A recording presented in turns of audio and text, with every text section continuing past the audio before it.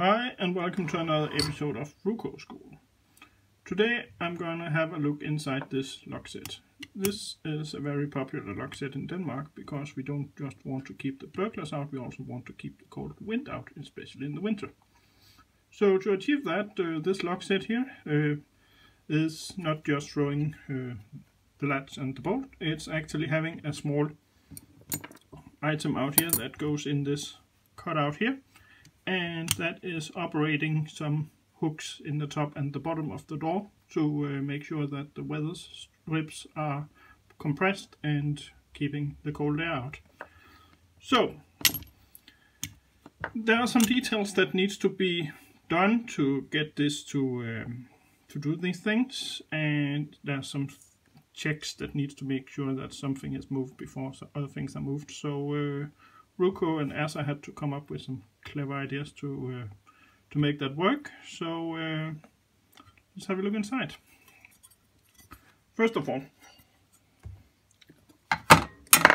the first section, the one that I left in here, are actually the parts that we saw in the previous video, like to pull the latch and to throw the bolt here. So they're exactly the same. So go check the video on the 565 if you want to know how these things are put in.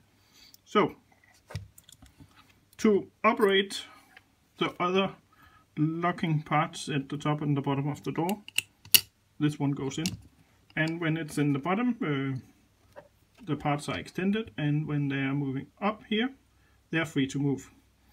So first of all, we need to make sure that once the bolt is extended, that the door handle cannot push down, because pushing the door handle down actually retracts the top and bottom part. So we need to make sure that the door handle can only move up and back to horizontal when the bolt is out. And in the same way, when you want to throw the bolt, it needs to make sure that these two top and bottom ones are fully extended first. So to do that, they put in, let me see if I can find it, this little clever device here. So that thing is actually sitting here, and as you can see, it engages with this part here. So right now it can move, and now this one is locked, and if this one's up, this one can pass.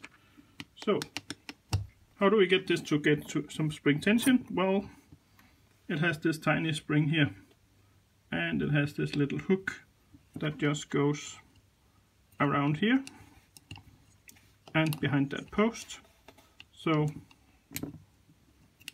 just, it's a bit fiddly, but yeah, spring tension, spring went away, so not important.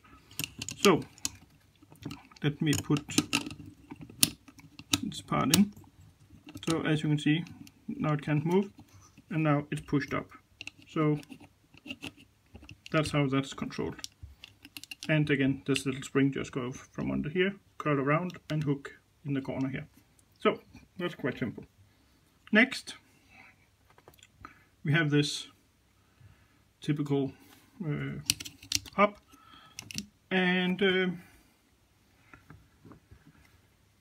this part, the main spring that keeps the hub under tension, is different from the other one, and as you can see here, it's not as high as the other one, but that's because actually this section here is compensating for that. So this one takes up the exact same space so that everything else can remain the same. And to get this under tension, it actually rests over here against the inside of the case and is forced around with a quite strong spring to hook onto the side of this one. So I'm not going to engage this because it's not in jig, because I want to show how things move. So, and this clever thing, well, just put this in as a spacer for now. I think it can rest like that more or less. So without being under tension, you just need to get the distance right.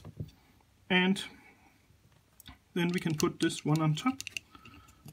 And as we can see, this one, when this is down, it's actually preventing the door handle from being pushed down. But as we can see, this one also touches this thing. So we can't use this to get it back up again. So therefore it has this part here. And that actually hooks in like this to get it back in frame. And between these two sections are this rather mangled spring, but that actually makes sure that when you pull these apart, they are spring loaded and will go back again. So if we put both of these down,